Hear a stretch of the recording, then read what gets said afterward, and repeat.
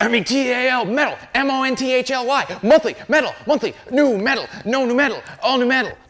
Howdy Banger fans, Blayne Smith welcoming you to another Metal Monthly, Bangers Monthly look at what's coming out in metal releases.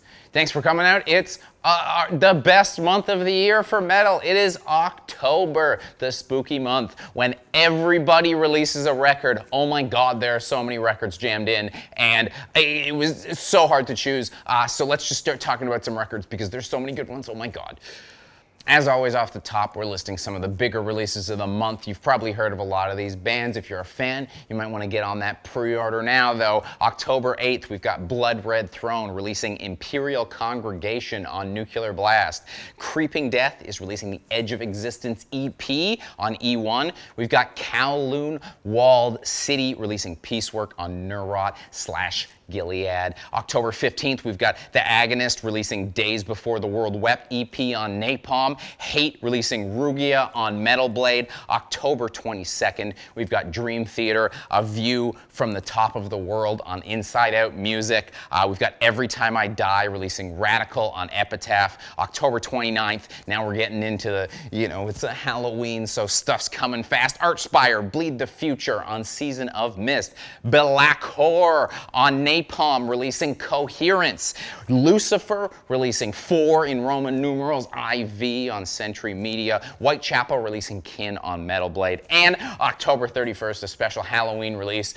One of my favorite bands, Ultratomb, is releasing Abyss Mortifer on Temple of Mystery. You know that would have been in here, but it was such a jam-packed month. I've thrown a lot of spotlight on them over the years, so I just want to spread that love around and help shine on some bands you might not have heard in our next segment, which is me talking about my 5 favorite underground releases coming out. Let's get to that. Up first, we've got my big release, the #1 thing I've been listening to, the thing I'm loving this month and I'm going to love for at least a couple more months, I'll tell you that with this one. It is Worm Foreverglade on 20 bucks spin. It comes out October 22nd. Ooh boy.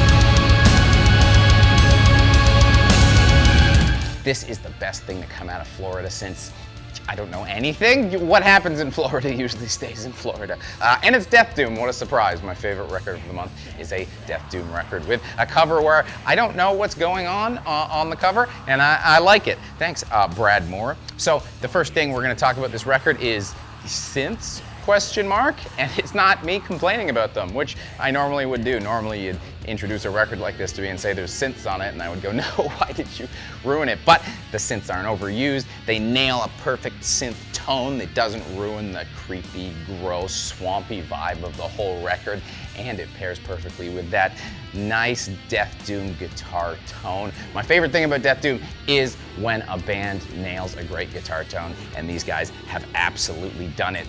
From reading the liner notes, it seems like there's one vocalist, but there's high and low vocals, and sometimes they're over top of each other, and I always love that. That's a primo choice. It's great stuff.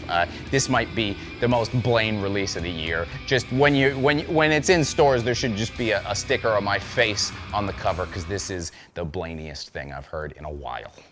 Up next, I hope you like hearing the word knife, because this is the band Knife with the album Knife on Dying Victims Productions, also coming out October 22nd. Knife!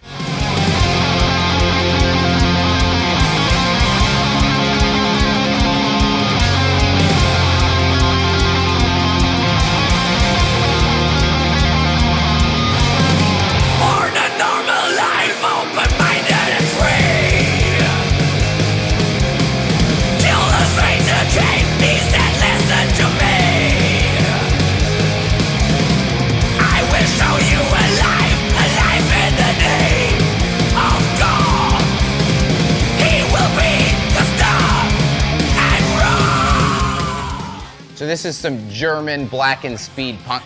Sorry, one second. I don't feel like I can talk about this band without There we go. So this is some blackened German speed punk, and can we just take a minute to acknowledge how beautifully stupid this whole thing is? It's a band called Knife, releasing an album called Knife, and the cover is a man holding a knife bursting out of the ground in front of the band's logo, which features, you guessed it, a knife. That is some perfect, well, just that perfect kind of German metal stupidity that just gets me going, and this record is a record that's going to get you going. I really can't even count how many times it just filled my chest with energy, you know, the way good stuff like this does. It just, like, you can feel it inside you and you want to move, you want to go, and so many songs have just an amazing guitar part that I'm like, damn, I just want to loop this song, but I can't loop this song because there's going to be another song coming up soon that's going to give me that same feeling in my chest, and I just gotta loop the whole record, baby. It's only 36 minutes, which is just the perfect length to keep this party jamming. If you like your metal paired with beer and Knife, this record's gonna be for you. There's even a song on it titled K-N-I-F-E, and what does that spell? Yep. All right, enough knives in this video. Moving on, we've got Ghost Bath releasing Self-Loather on Nuclear Blast, but also, I think, Northern Silence, depending on where you live. I don't know. October 29th, we'll all find out, I guess.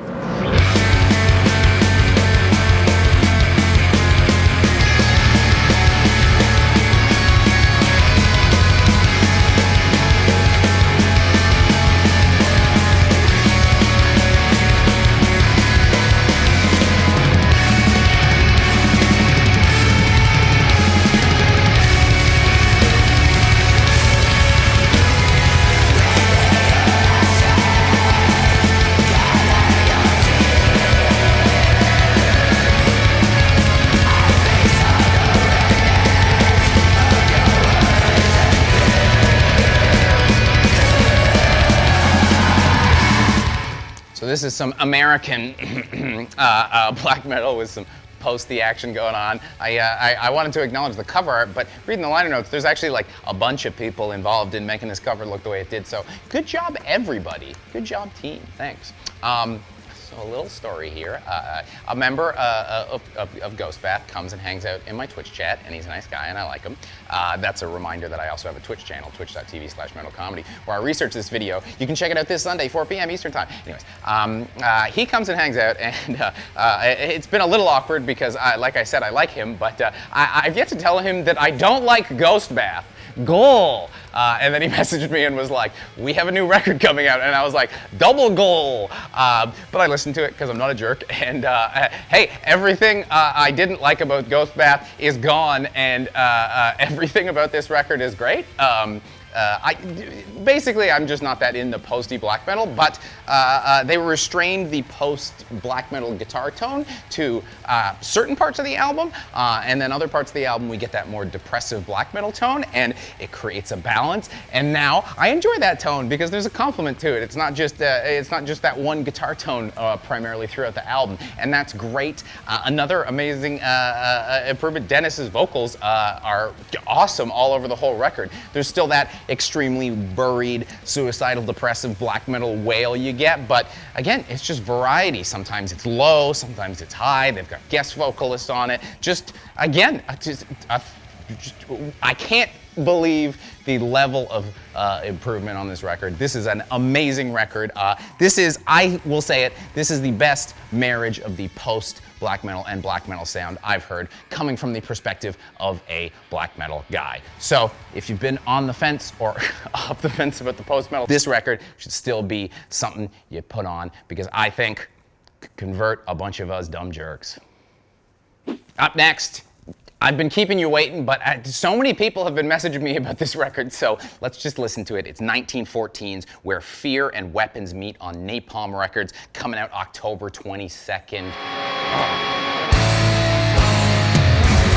It was a cold house, 26 ways of doom. 1 million pounds of ammo now. We're back in the underground beats. Our artillery was silenced. For the first time in years, all was quiet. The sky was a very dark blue.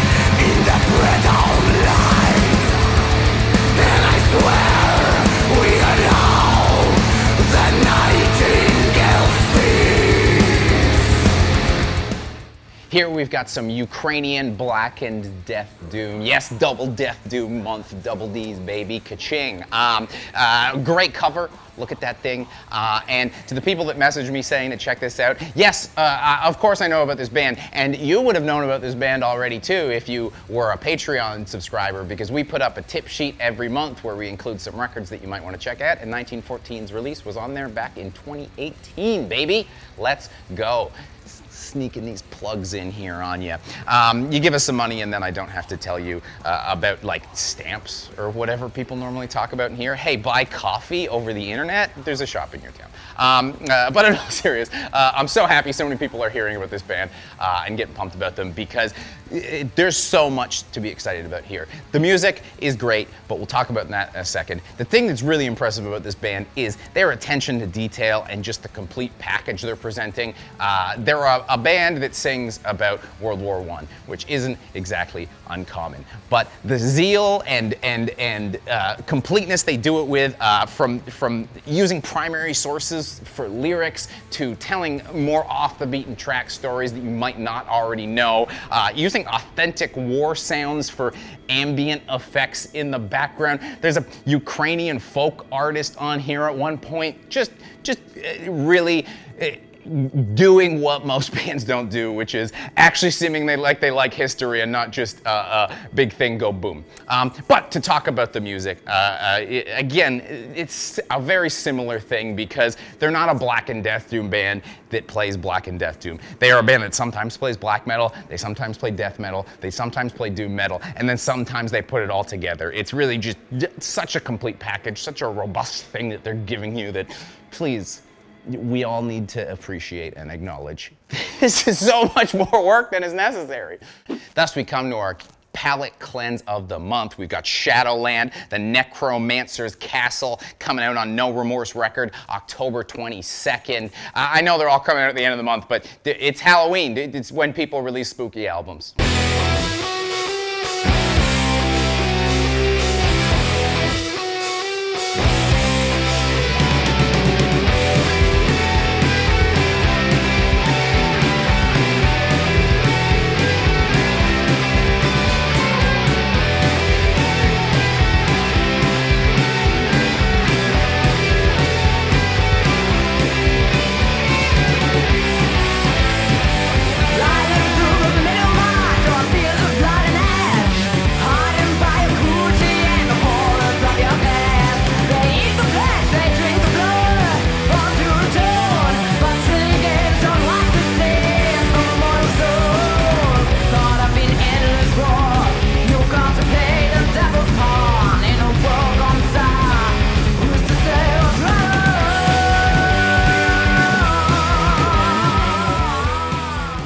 So finally, we've got some New York heavy metal, and let's just toss up a band photo real quick, because look at these 5 perfect specimens. That's how you do a sexy band photo. If you're not into one of these 5 humans, I don't know, you're a corpse. On the album cover, it's a great, it should be on the side of a van, airbrushing done by Tanya Finder. And speaking of Tanya Finder, she's also the vocalist, just working twice as hard. And the vocals are really what grabbed me off the top. She's got a Christine Davis from Christian Mistress, but with just more heavy metal sleaze going on. We got 2 guitarists on the album, Jeff Filmer and Al Balmer, and I don't know which is doing what, but both of them are doing great. The solos and the fast riffs are super fun. The more mid-tempo stuff kind of reminds me of fellow New Yorkers, nature with no E on the end. And can I just throw out a big salute to a heavy metal band that doesn't front load their album. They really space out the high energy, get you pumped jams for the whole thing. They even end with 2 favorite songs on the album, I think. Easy Living and Pretty Faces, whether they're the best or not, are absolutely great, and they're the last 2 albums on the song. So that's a thing where you go, damn, what a way to finish an album strong. Play it again, Sam. Press that play button, just like you should press that subscribe button, because we're a YouTube channel, and at some point we have to say the word subscribe and like and comment. Otherwise I get executed on the spot. That's been Metal Monthly. We put out content like this twice a week. Please come by. We've got great Overkill Globals airing where we look at different metal scenes. We've got our normal reviews. We got interviews. We got all kinds of stuff. Thanks for coming out. Boom.